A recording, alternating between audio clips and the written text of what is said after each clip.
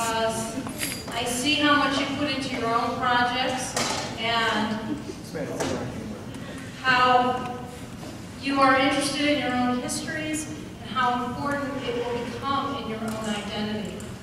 So I want you to know that when I started what I'm about to share with you, I knew probably less than what you know about your parents.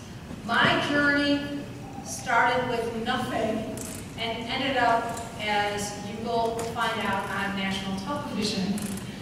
You just never know where these experiences might take you. So there's a lot I'd like to do this afternoon, and I'm going to try to move quickly through what I have for you. I have a PowerPoint, and I'm going to bring you along on my mother's childhood immigration journey. I know that you've read Is It Night or Day, and these pictures will help bring the story to life for you.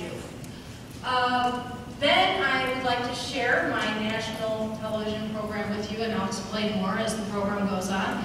I'd like to take your questions, and at the very end, if we have a few minutes, those of you who feel you might like to share some of what you learned during this wonderful family history project, I would invite you to come up to the mic and tell us something that meant a lot to you.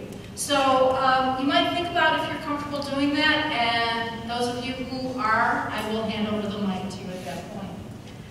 Well, let me begin by telling you a little bit about my mother's childhood immigration journey. She had so much trauma and loss from a very early stage that she never spoke of her history. And as a result, I knew nothing about where she came from, who her family was, and this created a deep sense of urgency.